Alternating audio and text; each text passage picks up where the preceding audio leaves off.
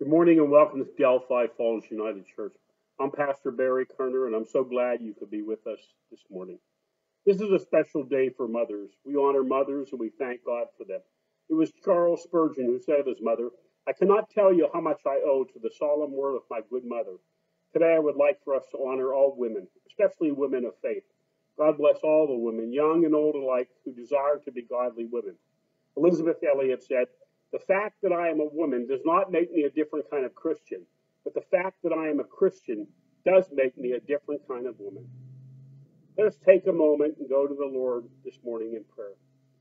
Lord, as we come to your word this morning, enlighten our hearts to your deep, deep love for us. No matter what has gone on before this moment, and no matter what will follow, help us to hold on to this truth. You love us, you care for us, and you want us to read your word as if it were a love letter, a word of praise and encouragement from a proud father, a glowing parent. No matter the examples set before us in our earthly parents or the struggle we ourselves may feel or have felt as parents, none of that changes the fact that you are a loving father, a kind and gentle comfort to us. This day and always, amen. In many ways, I feel totally unable to speak about the special role that we honor today, motherhood. This is in part because I know that being a mother is more complex, more complicated, and more difficult than most of the sermons I've ever heard about this day growing up.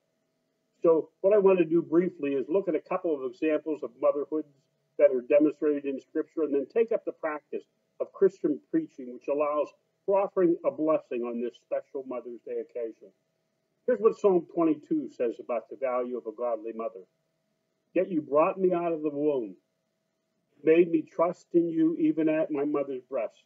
From birth I was cast upon you. From my mother's womb you have been my God." Notice the psalmist doesn't talk about the faith he gained at his father's knee. Instead, he is telling us about the depth of his faith he found when he was with his mother. In 2 Timothy 1, 3-5, Paul writes to Timothy of the influence of his mother and grandfather in the formation of his faith. He wrote, "I thank God whom I serve, as my ancestors did. With a clear conscience, as night and day, I constantly remember you in my prayers. Recalling your tears, I long to see you that I may be filled with joy. I am reminded of your sincere faith, which first lived in your grandmother Lois and in your mother Eunice, and I am persuaded that now lives in you also." Jesus speaks about those who lose family to follow himself and participate in the kingdom of God. He wrote, "Truly I tell you, no one who has left home or brothers or sisters or mothers or father or children or fields for me and the gospel will fail to receive 100 times as much in this present age. Homes, brothers, sisters, mothers, children, and fields, along with persecutions in the age to come, eternal life." Mark 10:29-30. In Romans 16:13, Paul described what has been true for many people down through time when he writes, "Greet Rufus, chosen in the Lord, and his mother, who has been a mother to me too." We know who Rufus is. He was the son of Simon of Cyrene, who carried the cross of Christ on the last leg of the painful Good Friday journey. Simon probably went home from that experience a changed man, and he shared the power of that moment with his wife, who then likely shared it with their sons, Alexander and Rufus. But imagine this also. She was like a mother to the great apostle Paul. Paul of Tarsus may have learned about the final moments of the life of his new Lord from the wife of the man who carried the Lord's cross, Simon of Cyrene. She was like a mother to him. In her care and love of Saul of Tarsus, the terrorist turned missionary, should inspire us all. Think about it. Without knowing who he would become, she treated Paul like one of her own children. Glory to God for her. Let us turn now to examine briefly a few examples of godly women and mothers that we find in Scripture. First, there was Sarah, the mother who waited. In Genesis 11:30, we learn, "Now Sarah was childless because she was not able to conceive."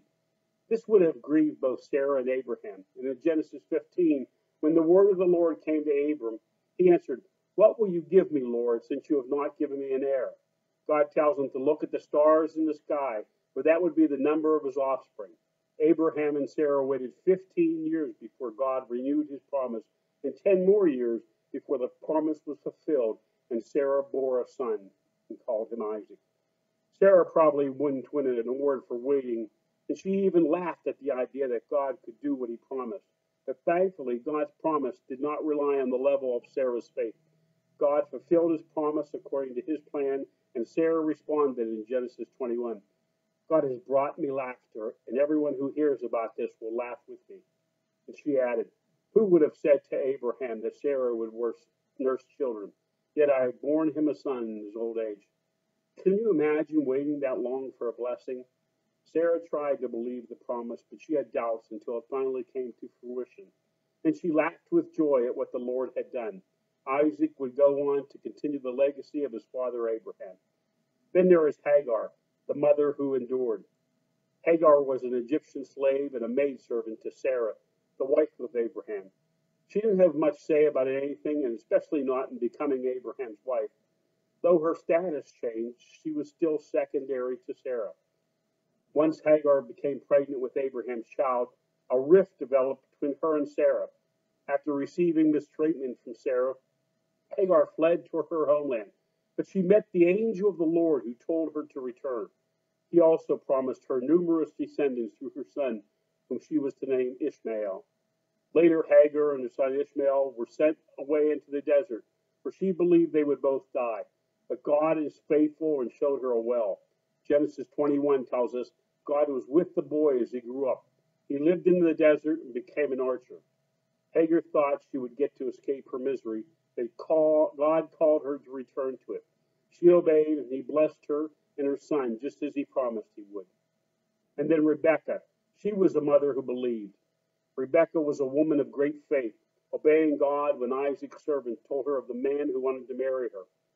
Genesis 25 tells us that when Rebekah became pregnant, she could feel the babies jostling within her.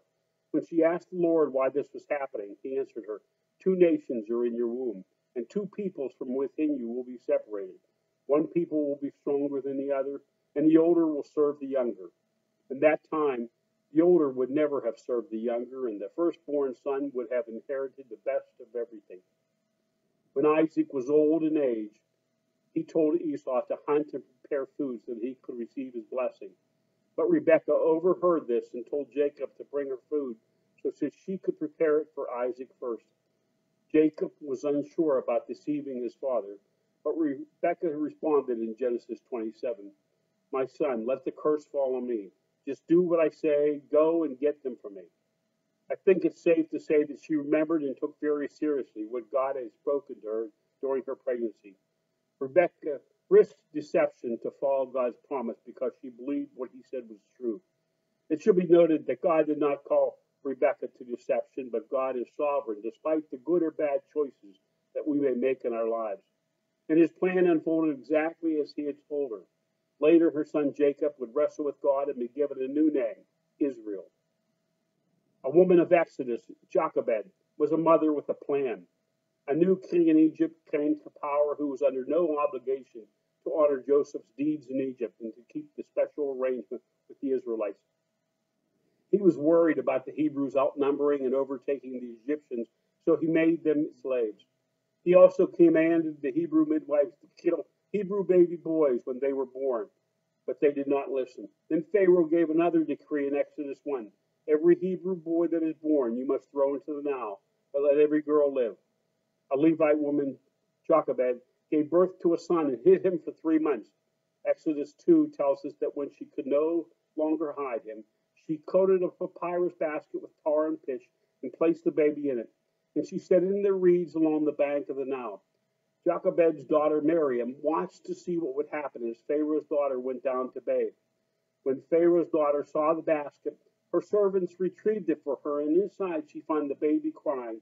And knowing he was a Hebrew child, she felt sorry for him. Miriam then spoke up and asked her if she would like her to fetch a Hebrew woman to nurse the baby. She agreed, and Jochebed returned with her daughter to nurse her own baby. Pharaoh's daughter paid Jochebed to nurse and raise the baby until he was old enough to come live with her. She then adopted him as her son and named him Moses. And Naomi, she was a mother-in-law who shared her faith. Naomi and her family fled to the country of Moab because of a famine in their land. Her husband died, and her 2 sons married Moabite women, Orpah and Ruth. After 10 years, both of Naomi's sons passed away, and Naomi heard that the Lord had blessed the land of her people with food once again. She told her daughters-in-law that they could return home to find new husbands. Although they both wept at her leaving, one refused to leave Naomi's side. Orpah returned to her people and her gods, but Ruth said, "Don't urge me to leave you or to go back from you. Where you go, I will go, and where you stay, I will stay. Your people will be my people, and your God my God. Where you die, I will die, and there I will be buried.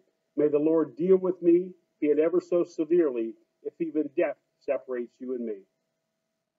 Ruth was already learning from Naomi's faith, even during a time of bitterness. Naomi continued to watch out for Ruth and instruct her wisely in her dealings with Boaz, who became her kinsman redeemer. The Lord blessed Naomi, and she gained a son when Boaz married Ruth.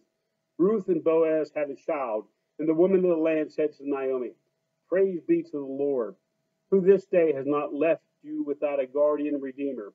May he become famous throughout Israel. He will renew your life and sustain you in your old age. For your daughter-in-law, who loves you, and who is better to you than 7 sons, has given him birth." The child was named Obed, the father of Jesse, the father of David, who would be king. Finally, this Hannah, the mother who kept her promise.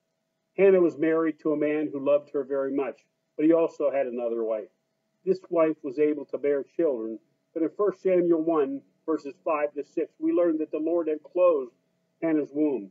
The rival wife provoked Hannah continually, but Hannah would go to the house of the Lord to pray. Her husband tried to console her, saying, "Don't I mean more to you than 10 sons?" Hannah prayed to the Lord and wept bitterly. She made a vow, saying, "Lord Almighty, if you will only look on your servant's misery and remember me, and not forget your servant to give her a son, then I will give him to the Lord for all the days of his life, and no razor will ever be used on his head." In fact, she was praying so hard that her lips were moving, but no sound came out, so that the priest Eli thought she was drunk. The Lord blessed Hannah, and she gave birth to a son and named him Samuel, saying, "Because I asked the Lord for him." She did just as she had promised, and when the boy was old enough, she took him to the house of the Lord and presented him to Eli. Hannah then prayed, "My heart rejoices in the Lord. In the Lord my horn is lifted high. My mouth boasts over my enemies, for I delight in your deliverance."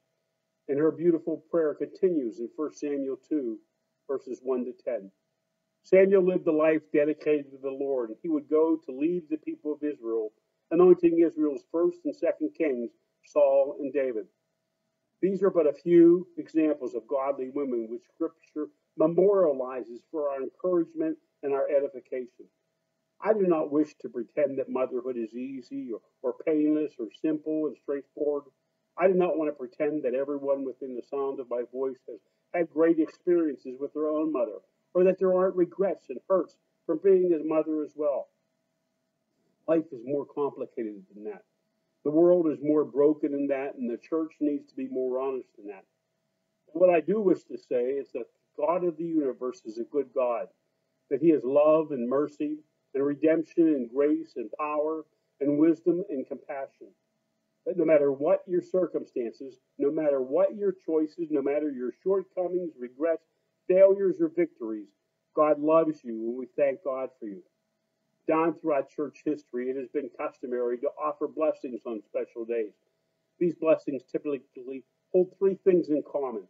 First, they are specific to the occasion that they address. Second, they seek to acknowledge the complexity and the realities of life in relation to God. And third, they seek to point us back to the one that makes all things possible, Jesus Christ, our Lord and Savior. To that end, I'll close with a blessing on this Mother's Day. To mothers, both biological and adopted, connected by blood and by experience, torn apart by circumstances and sometimes by choices. To those who have given life both in birth and in formation. To those who have lost life before birth and before old age. To those who have done only what mothers can do. To those who have been the perfect mother, and to those who live now with regrets. To those who are close to their children, and to those who feel like they are a million miles away. We bless you today and this day, Mother's Day 2020. To those women who have given birth to a child this year, we celebrate with you the gift that God has given. To those who feel the pain of children long desired but never received, we grieve with you the too often secret pain you have borne. To those who have experienced miscarriage, failed adoptions, and kids who have run away, and to those who have longed for children but for whatever reason have been unable to have them, we mourn your loss and pray that God's love will give you comfort and peace in this time. To those who have been mothers to others who are not their own children, we need more people like you, both in the church and in the broken world in which we live. To those who have close and meaningful relationships with their children, we celebrate you this day and thank God for his grace. To those who have complicated, painful, or non-existent relationships with their children, we sorrow with you and thank God for his grace, while we pray for redemption and reconciliation. To those who have close relationships with their own mother, we thank God for that intimacy. To those who have suffered at the hands of their mother, we acknowledge you and pray that God gives you the grace to forgive. To those who lost their mothers, whether recently or so many years ago, we mourn with you today.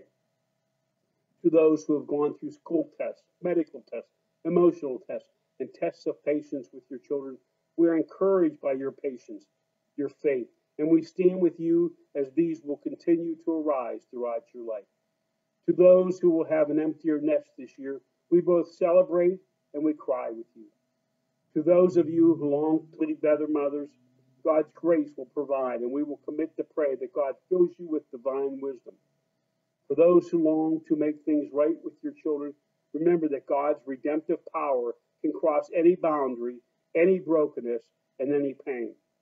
To those who struggle with their children today, remember that even the young Jesus almost gave his mother a heart attack on more than one occasion.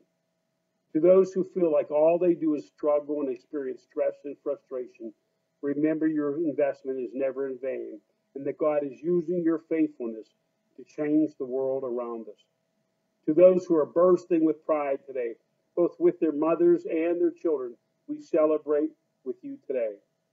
To the men, in the sound of my voice, love your wife and love your mothers as Christ loved the church.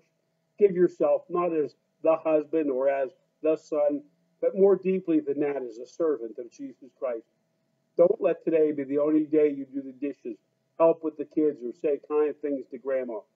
Recognize that your wife and mother and grandmother are made in the image of God. They are precious to him and they're like his mother or grandmother or bride. Honor them as such. To the women who are integral in our lives, we thank you for who you are and what you mean to us as individuals and to this church. We would not be who we are and where we are if it was not for you. We haven't always done a good job of honoring you, thanking you, appreciating you. We haven't always loved you as you have loved us. For that, we ask for your forgiveness and grace. May we be people who honor and encourage and bless you from this day forward, for whom God has made, precious children of God. Now the Lord bless you and keep you. The Lord make his face to shine upon you and be gracious to you. The Lord turn his face towards you and give you peace. And in the words of the Hebrew writer, I'll close with this. Now may the God of peace, who through the blood of the eternal covenant brought back from the dead our Lord Jesus Christ, that great shepherd of the sheep, may he equip you with everything good for doing his will. And may he work in us what is pleasing to him through Jesus Christ, to whom be glory forever and ever. Amen. Thank you for joining us this Mother's Day and celebrate your mother this morning.